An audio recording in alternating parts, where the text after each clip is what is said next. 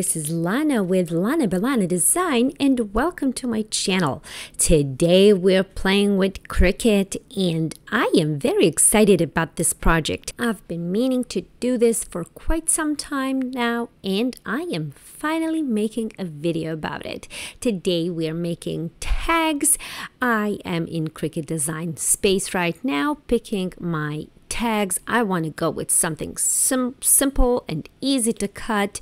I'm going to adjust the size and then add some desirable text. Next, I'm going to copy a bunch of these because I'm going to be making a lot of them.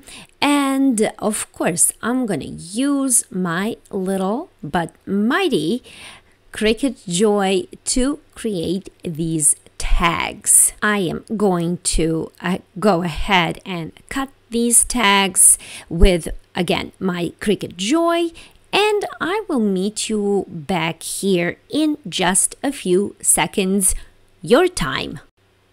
So all my tags are done and cut beautifully. Little Joy does such a wonderful job. And one thing what I wanted to mention is that I also cut backings for my tags. You definitely want to have these as well. The paper that I'm using is watercolor paper and I really like this paper. It turned to be a very good and durable paper for me. Next thing, you definitely want to protect your surface. I am using a cutting board and I am using this little tiny heat tool and it's heated up all the way. Now all I'm going to do next is cut this Cricut Infusible Ink. This is some leftovers that I had and I really didn't want to throw it away, so I wanted to put it to good use. Once that is cut, I am going to use this heat-resistant tape to secure it to the board here, and make sure you do this so your infusible ink does not move on you. This is a very important part. And just simply heat it up for about, I'd say, like at least 30 to 40 seconds. The longer you apply that heat on your paper, the darker results or better results you're gonna have. And I am back with my results. I have to say that I'm not too disappointed. This color is faded. I was hoping for the blue, but it got green. But this pattern paper, it is absolutely beautiful, and I think you're gonna get much better results with pattern papers than solid colors. So I have this cutting board here, and this little mat here is a silicone mat, and I use that when I am working with wax seals. It is perfect for wax seals.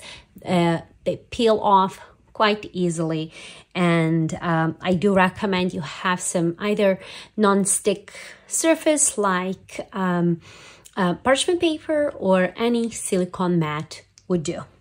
Now what I am going to use here, this is a very special gift from my nephew. He bought this for me while he was visiting Hungary on a business trip just last month, and I got surprised with this phenomenal, such a beautiful wax seal stamp with my initial on it, and I could not be more pleased. So I'm going to be using that today.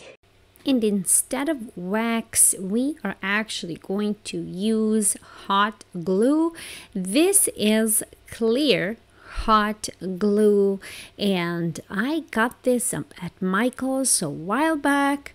I honestly am not sure if they're still selling these sticks at Michael's. Last time I was there, I wasn't able to find it, but it doesn't hurt to check. Next thing, you're gonna need rubbing alcohol.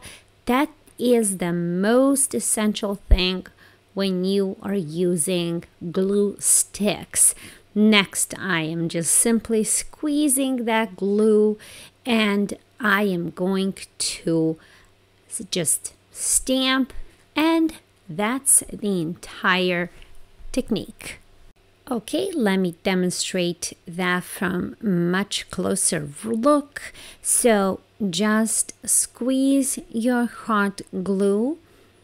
Next, you are going to dip your wax seal stamp in rubbing alcohol, or simply spray it with rubbing alcohol. That works as well.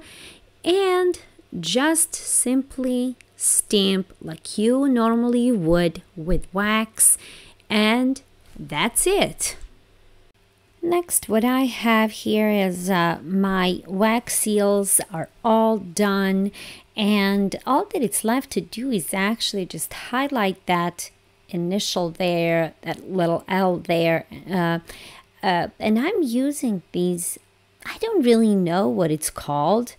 It's like a very waxy, almost dust. That's how it feels, like a waxy dust.